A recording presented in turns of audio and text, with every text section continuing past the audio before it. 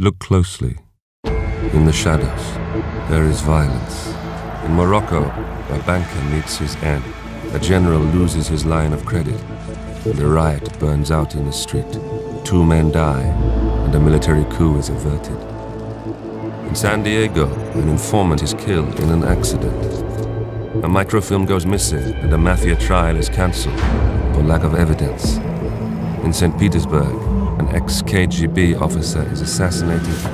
A terrorist is found dead in Sicily, and a nuclear arms deal is foiled.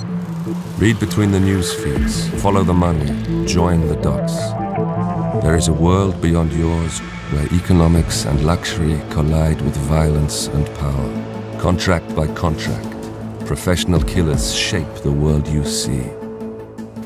From brutal amateurs to ruthless professionals to silent assassins. Masters of their craft whose work goes completely unseen. They hide in transit, they strike in secret. Their window of opportunity is critical, their execution perfect. They use the finest tools to hunt the greatest game. They are meticulous, they have resources.